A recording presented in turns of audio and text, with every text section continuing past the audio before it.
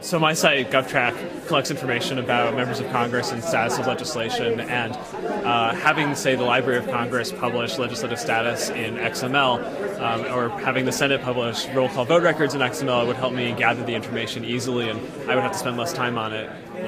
And actually part of what I do is to make an XML database for these things already, so in a way I'm reverse engineering to get what I want, but having them do it in the first place would help me, and that of course just helps me make better visual representations of what's going on and keeping the public informed. I mean, the type of policy wonk that I am is how to get Congress to adopt good policy about data.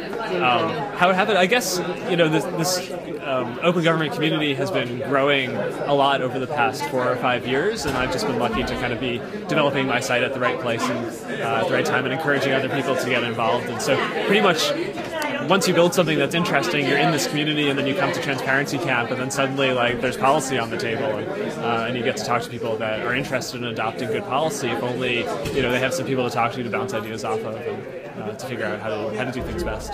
I'm so excited that this is here, and I think if this keeps going year after year, it's just going to get bigger and better. It's one of the first times at this scale maybe the first time, that we've had tech people and policy people inside and outside of government coming together, and everybody's meeting people and people that they've talked to online, but it's hard to have a nice relationship, right? So I've put a face to 15 people maybe that I've met before, virtually met.